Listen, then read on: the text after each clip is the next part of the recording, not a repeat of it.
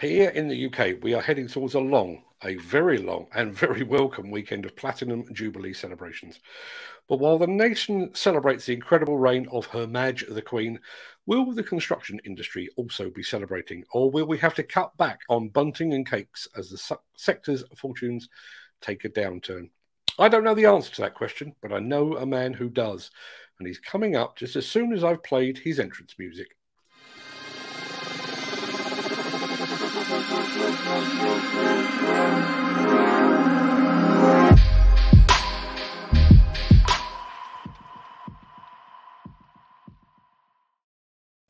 Mr. Edwards, good morning.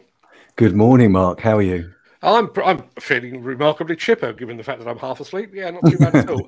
I'm going to come to the more pressing question in just a second, but obviously we have our people in the chat are already asking about the state of play in Wales, and Gary Muirhead up in Scotland has already asked, have Scotland retained their #1 position? I haven't seen the figures, but I'm going to take a wild stab and say no, they probably haven't. I just find you caught me on the hop there, so I'll just tell you now straight away. Yes, Scotland are 1-0 up. They're a top dog again. Yes, they've beaten Wales. but UK wide? No. Oh, okay. Oh, you have me worried there. I don't want to be sending all our money up to Bonnie, Scotland. Good grief. No, they've pipped Wales. I hope it's not going to be sort of like a prelude to the World Cup, which they've got the qualifiers to go through. They've got to beat Ukraine first of all, obviously, Scotland. But yes, they have pipped Wales this month again. Beating Ukraine with the entire world watching and good luck with that. Yeah, there's a few scruples involved in that one, isn't there? Just a bit. Now, obviously, you were in the green room while I was introducing you, so you will know my first question. Can we go into this national holiday feeling positive, or should we spend the time building a recession-proof bomb shelter? What do you think? I don't think we should be shopping at Harrods at the present moment in time. Probably we need to be shopping in the lesser known, the more well-known shops which have got cheaper products or alternatives at this present moment in time. But I wouldn't say not to stop buying at all. Yeah, I have to say I think it's indicative of the state of the construction nation at the moment that I've actually taken to watching the BC Live League table pretty much daily. And there was a period early in the month where it was looking a bit bleak. The last few days seems like it's regained its mojo. So let's cut to the chase. What are the scores on the doors? Well, we're not quite at the end of the month. Obviously, here we are on the 31st of May. But at the present moment in time, we're 4.7 billion. Which is an okay month, where we used to say sort of like the 4 billion was the benchmark across the UK, was the lowest, should we say, that we would not wanted, and probably with inflation and everything else, we should be looking at 4.5 to 5 billion. So we're right at the bottom end, and as you said, it was only in the last few days that we really picked up a little bit, and one of those was the Skanska Award that they picked up in the last few days. So I don't know whether people are holding back good news in their own businesses and to try and make sure that it's a continuous flow rather than putting it all out at once. But yeah, it did take a while to get over that £4 billion mark. But that month, obviously last month was something like 5.5 billion it finished at. So we're 15% down in number or in value this month. But there's an increase in the number of projects. Last month, we ended at 233 new projects. This month, we're at 272 as we speak now. So we've got a few more hours left. So there's an increase in number of projects, but obviously that means that they're of a smaller nature, a smaller value. And the same goes, oh, sorry, that was companies, 233 companies, 272, I got that wrong, 233 companies, 272 companies this month. So there's an increase in number of businesses, but also there's 353 projects last month, and there's 423 as we speak today. So, yeah, there's more companies winning work, but of a smaller value. and there's obviously more projects out there of a smaller value. So it's a rather strange way to call it. So so don't stop buying. Just look at the cheaper products at the moment. It's quite hard to read that because you and I have been doing this for an awful long time. You longer than I have, but we've been doing this for a long time. And I think the indications of a downturn or a recession is the work just dries up. It's not a case of small jobs dry up or big jobs dry up. Work dries up.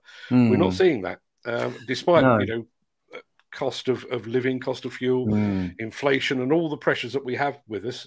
And yet we're still seeing plenty, well, almost enough work coming through.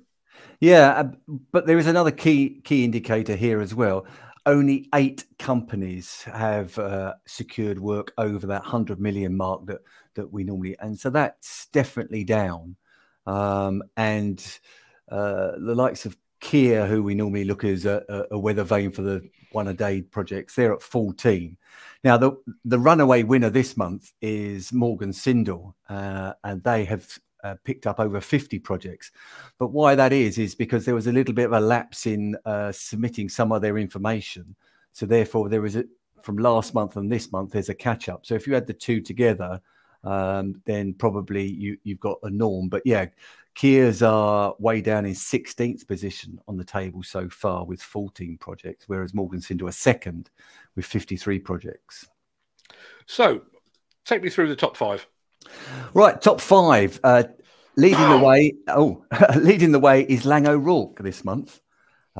They've picked up a single project of 400 million, and that's at Pinewood Studios. It's the facilities in question will comprise of 9 sound stages, workshops, and accommodation. It's Shepperton Studio. Sorry, Pinewood Studios South, Shepperton. It's to do with a Netflix, I believe. Netflix have invested quite a considerable amount of money in that area, and so they've picked up the work. Yeah. So that's actually obviously a Surrey project, Twickenham, Surrey. So when we come to the regional areas, you'll also see that there's a quirkiness this month to the actual values there. Second on the list, as I said, is Morgan Sindall. They have picked up 53 projects, the largest of which is up in Ipswich, Bury St Edmunds, that neck of the woods. Or Suffolk, should I say, rather than Ipswich. And it's a community hub and council offices, and that's worth £80 million. So they've got a number of projects, going back to the size-wise, what we said, a number of projects, but of a lesser value. Yeah, the client there is West Suffolk Council. And third on the list is Balfour Beatty. And this will please everybody who uses the M25, or not, as the case may be. M25 junctions 10 to 16, Waltham Cross, major refurbishments, alterations to that neck of the woods. It's also widening the area as well. So unfortunately, the M25 is going to see some considerable delays. So their largest one of their projects, Balfour Beatty, they picked up 2 this month. The largest one is a £300 million project for obviously the motorway. And the client is obviously National Highways. Now is a good time to ask the question that Gary Muirhead has put in. Is house building still keeping the figures looking good on construction? First couple are not house building, so... No, it's a month again that shows that house building, yes, it's up there at 1.2 billion, and I'll come to that, but it's not absolutely way ahead, because obviously you got that large job in Twickenham, which we class as entertainment because it's studios, and you've also got Rhodes, the Balfour Beatty project there as well. So yeah, they are leading the way, and it will always lead the way because we're still on this building program to try and produce something like 250,000 houses for the next 5 years, but it isn't streaking ahead this month. Number 4 on the list is Skanska on the BC Live list and the BC Live table. They've picked up a single project which is worth 259 million. Now that came out just in the last few days. It's a British Army vehicle storage and maintenance facility. the construction, along with mechanical and electrical engineering services, of a new storage building workspace, and that is in Tewkesbury. So that's a £259 million project. And finally on the list is Bowmer and Kirkland, and they've picked up 8 projects this month. The largest so far is a £127 million distribution centre. So it's a hub centre. I believe one of the main tenants is going to be Home Bargains distribution centre, and it's a new automated distribution centre of about 830,000 square feet. So Bowmer and Kirkland have picked up that one, and that's, as I say, that project is actually in Warrington. So that's so the spread is across the country this month. Awesome stuff. Gary Muirhead has raised another question. M25 upgrade. I'm not sure if you know this. Is it part of the smart motorway scheme, or have smart motorways been scrapped? Well, I believe, and there is a moratorium on smart motorways as we speak to look into it, but it doesn't look like it's a smart motorway section. The improvements package include a new elongated roundabout to increase capacity, 4 new dedicated free-flowing slip roads to reduce queuing from the M25 and the A3 widening, and the M25 from 3 lanes to 4 lanes at the junction of the A3. So it doesn't look like it's a smart motorway. It just looks like it's improvements around getting on and off of the actual motorway, and obviously increasing one of the lanes as well. It's possibly the worst news I've ever heard, because where I go fishing is about half a mile beyond the A3 M25 junction. That's my summer ruined, but there we are. I think the A25 is going to be your option on that one then. Like everybody else. Either that, or I need to just find another hobby, possibly. Probably. We've already touched on sectors. We know that house building has become top dog yet again. Yes. No great surprise there. How's the rest of the sectors doing?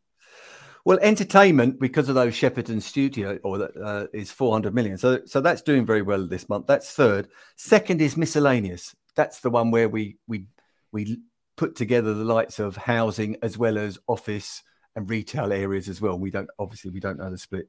And fourth on the list is offices, and there's quite a lot of fit out in that section. So hence Morgan Sindall Group has obviously secured a lot of those works as well. But yeah, other than that, roads over 400 million because of the obviously the M25 project. And where else? Education slipping a bit really this month. It's only down. It's below 300 million. So we always like to see education, and there's even worse than that is health and welfare. And I think you spoke yesterday or the day before on your show about where are these 40 or so hospitals that were supposedly put in the manifesto to go forward. Number one, I'd like to see the list of those 40 rather than just saying 40. Number two, I think they've already redefined the fact of new hospitals meaning major refurbishments of existing hospitals. So obviously our system is very quick to actually critically analyze all of that, and it's not a bad place to start to say, right, okay, what health projects have been actually produced or come to the marketplace since obviously that the new government got in place. And sometimes we do need to keep our governments in hand, shall we say, and actually say, where are these projects? Yeah, good luck with that. I was being very diplomatic there. I was being extremely diplomatic there. And but again, I do think, given that was a major promise, and we were all very excited about it, and given the fact that health was such a focus over the 2 years of the pandemic and everything else, and it does seem to have been pushed not just to the back burner, but possibly off the back of the cooker entirely. Yeah, I wouldn't be surprised, because we've only got, something like 2 years left of this government, to see some action. Now, I did say months ago, probably a year ago or so, probably some of those hospitals, if they were new hospitals, would have to be looking at a redesign to take into account how we deal with pandemics in the future, because obviously the existing hospitals are very much on an old thought process, and probably we now need to somehow have proper demarcation zones, shall we say, or quarantine zones for if there is another pandemic in the future. But it really should be getting off the ground very soon, or if not already out to bid. And we haven't seen many of those projects out to bid, because those projects have to also be, because they're over that threshold, will have to come out via government websites, etc. And even trawling through all of those, we haven't seen pre-qualification levels or pre-qualifications out for those tenders at the present moment in time. I always have to preface this with saying I don't believe the government are cynical. That's not strictly true. I believe precisely that. But the run up to an election, particularly what is likely to be a hard-fought general election, yes, you can expect to see some action in the vote-winning areas: health, education, roads, rail, and that kind of thing. Speaking of rail, we've had a question in from Gary Muirhead. How is the rail industry? Is Network Rail releasing any big projects? And we've also had Ken Hatcher asking if there are any big jobs in Wales. So, let's have a look at the regions. How are the regions faring? Well, the regions wise, London did not hit the £1 billion mark, which is news. That is real news. Now, it reached £796 million. Now, second is the Midlands, as a combined total of something like 800 million. So it's just below London, really is just below London. And if you look further from that, Surrey is got over £500 million, 500 million. Now that's because of the Shepperton Studios, which is the £400 million project. And the other one of note, obviously, is Hertfordshire, because that M25 widening came under that banner rather than Surrey. It's 410 million.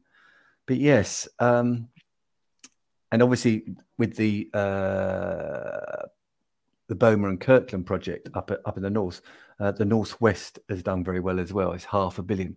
But yeah, there is a real news story there that London didn't achieve what it normally has been achieving for the last, I don't know how many times you and I can actually state that. I can't think of in the last 2 years that London hasn't reached the £1 billion mark. There's real mixed messages here, aren't there? That London not hitting the £1 billion mark on the one hand, but the spend on offices on the other hand. Yes. Because businesses are the ones that generally are the most fleet of foot, aren't they? You know, if they get a sniff of things going slightly squiffy, then investment in offices and new tower blocks and all this kind of thing comes to a juddering halt. And yet that's not the case. So it really is a bit of a mixed bag, isn't it? Yeah. And are we seeing a real levelling up? I don't know, because we've been asking for it for I don't know how long, a levelling up program across the whole of the UK. Are we starting to see the green shoots of levelling up the UK with projects across the UK? But unfortunately, the UK hasn't quite embraced Wales and Scotland just yet. Yeah, I realise it's one of those government catchphrases, levelling up. Levelling up should be bringing up. It shouldn't be a case of London taking a dive to meet the rest of the country halfway, should it? No. Yeah, the £1 billion should always be there in London, because that's where the financial sectors are, and obviously it's the capital. But yeah, you're dead right. It shouldn't be reducing one to give it to another. It should be increasing the rest of the UK to come up to London. So therefore, you have got real investment, rather than we all know if you stand still in today's world, you actually go backwards. So let's get back to the sector. I keep going off at tangents. Sector-wise, I mean, sector-wise, I mean, I guess it's good news.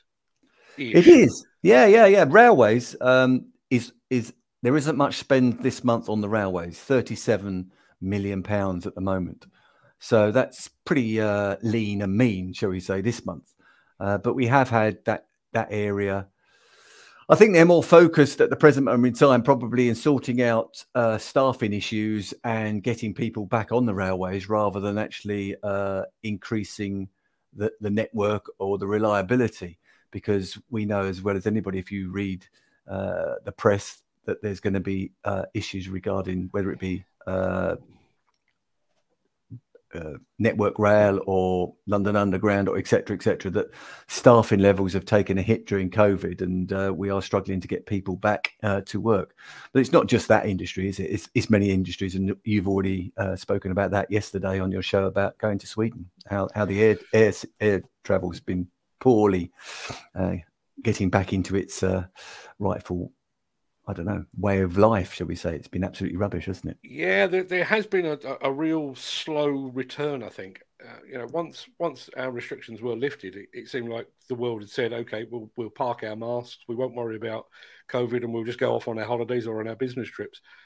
And yet the airlines and the airports don't seem to have developed at the same pace. You know, they've laid off half their workforce, and they're still not back, as far as I could tell.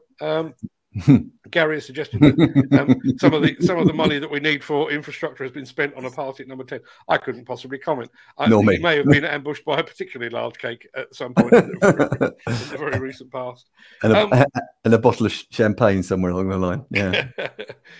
We are going into this long weekend of festivities, and we are also on the cusp of the summer period, which is traditionally a bit of a sketchy time for all things construction. There tends to be a bit of a flurry of activity. August dies a death, and then hopefully in the run up to the wind down for Christmas, we are back on track again. What are your feelings on how we are looking at the moment? It's like this whole show today. It's a mixed message. It really is. I'd like to look in the tea leaves of my tea outside to say to myself what's going to happen, but I'm no Mystic Meg. I really am not. I'd like to say that this is where we're going to be for the next 3 or 4 months, because there is a little bit more of certainty. I do think we are going to be seeing probably an influx of renewable energy projects coming through. And what I mean by that, whether it be wind farm or in Scotland around that neck of the woods, or whether it be mega factories for batteries, etc., because we're going to have to look at alternatives, because I don't think this war in Ukraine is there's much of an end to it, unfortunately. And I think the fuel element is only going to become a little bit more severe as we go into the winter months. So I do think we're going to, but the problem there being is obviously if we're starting today to do those works, it's not going to be even, you know, until way into next year before we actually see the benefits of any of this. I'm stuttering, I'm stammering. It's because it is such a mixed bag. It really is. And my ear to the ground at the present moment in time. Some people are busy today, but some people are not so busy tomorrow. I think the problem is with the industry, we are very much focused on finishing the projects that we've got on site at this present moment in time, and try and keep costs down. You know, and we're seeing costs just going through the roof. We really are, whether it be timber or plastic or steel. You know, we're talking 20, 25% increases. Now, how on earth are we going to get those? If we've done a fixed price bid, how are we going to get some of that money back? And our clients going to be a little bit strong in their ways to a contractor, but they've got to realize the fact it's what it is. The cost is what it is. And what we don't speak about is the digital world.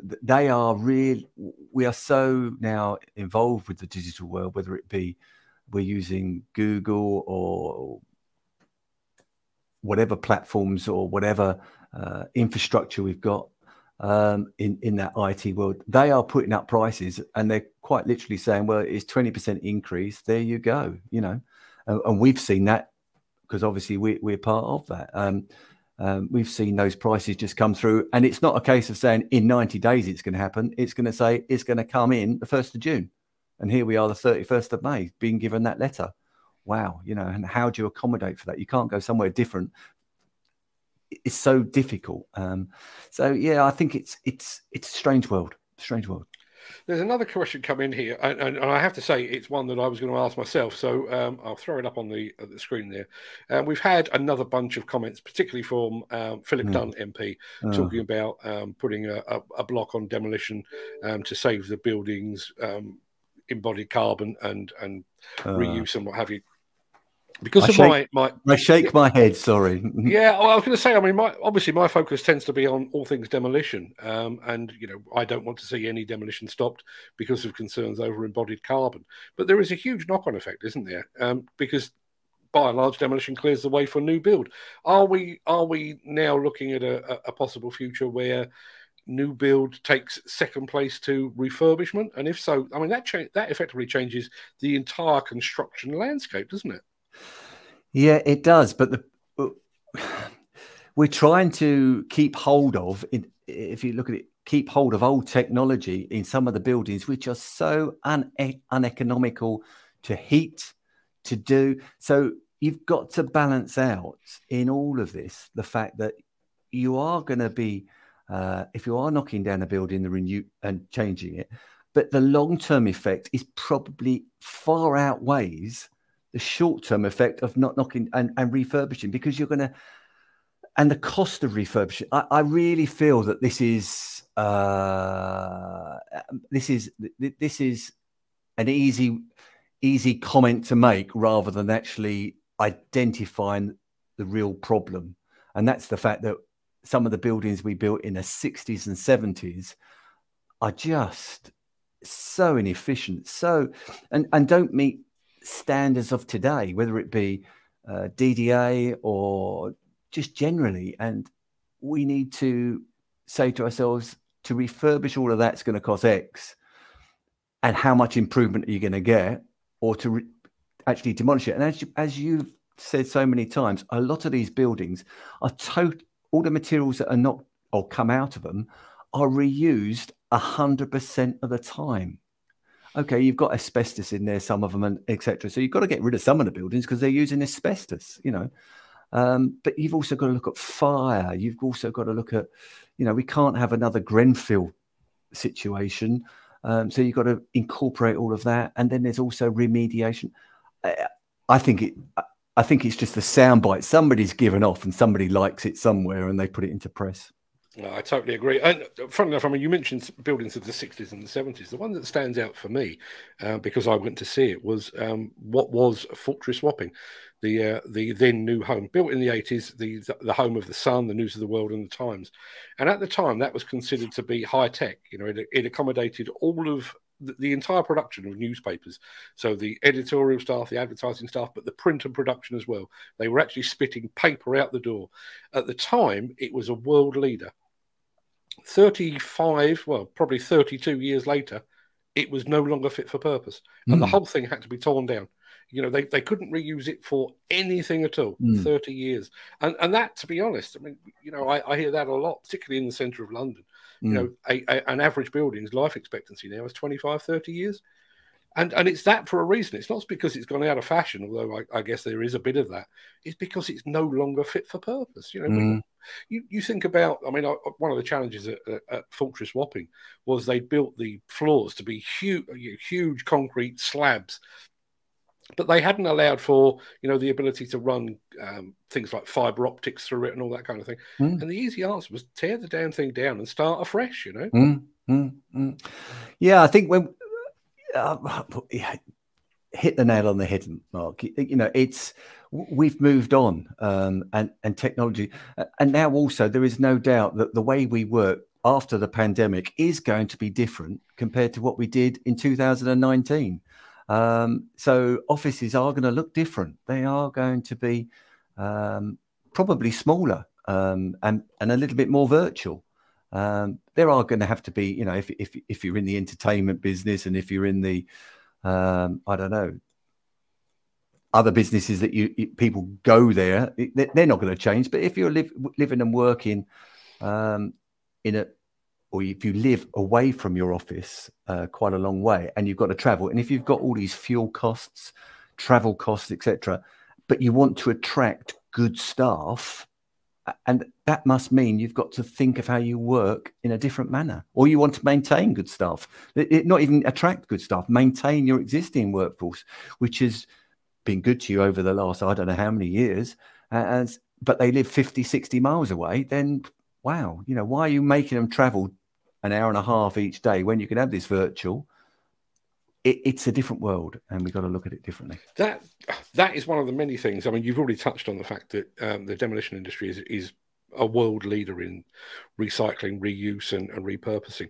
But that's the other argument, which I think is really valid, that these MPs and academics don't seem to have grasped, is the fact that we are now living in a post-pandemic world. I mean, you're sat in an office now that used to have, what, a dozen people in it? How Yes. many in there today? Two.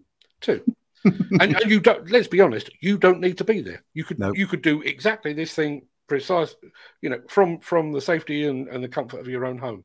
Yep. That part of the argument seems to have been lost. You know, rather than thinking about, okay, we've got these buildings, perhaps we could refurb office buildings to help reduce the number of homeless people and to help you know, create the number of the 250,000 homes that we need. Instead of that, they've leapt on the environmental bandwagon and it's, oh, no more demolition because it's destroying our embodied carbon. They're missing so many tricks on this. Yeah, I think going back to it's an easy win to say what's been said there, isn't it? It's a great one in this present moment in time, because you can say, oh, the environment, because it is key to us all. It is absolutely our number one, should be our number one key priority. But understand everything around it, and as you say, demolition is one of the best for recycling its materials.